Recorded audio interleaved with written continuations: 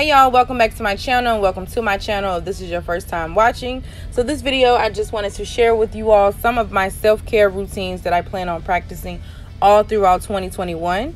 And obviously the first one is the rice water challenge. If you haven't heard of the rice water challenge, I recommend you doing your own research because what works for you may not work for me and vice versa. So here you can see me taking my spray bottle full of my rice water and spraying it on my hair, and I did wash my hair before applying the rice water. So typically I boil a pot of any type of white rice, and when the rice is almost done, I drain that water into a spray bottle.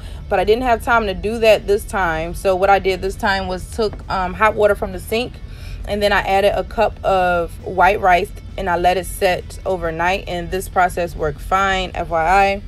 But I started on the 8th, and after applying the rice water to my hair, I braided it down, and I kept those braids in for about 3 to 4 days.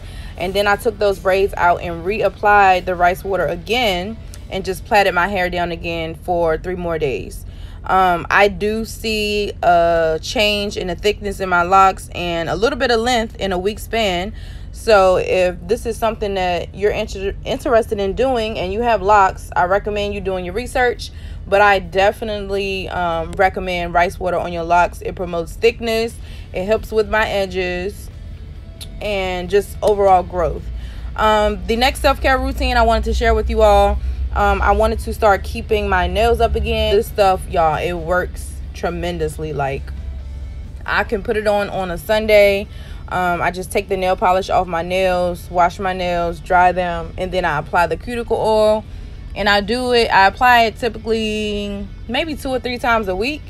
And I'm telling y'all, in a 2 weeks time, your nails are growing crazy and your cuticles are looking good. So I'm going to link her Instagram down below in the description box, and check her page out. And if you want some cuticle oil, then hit her up.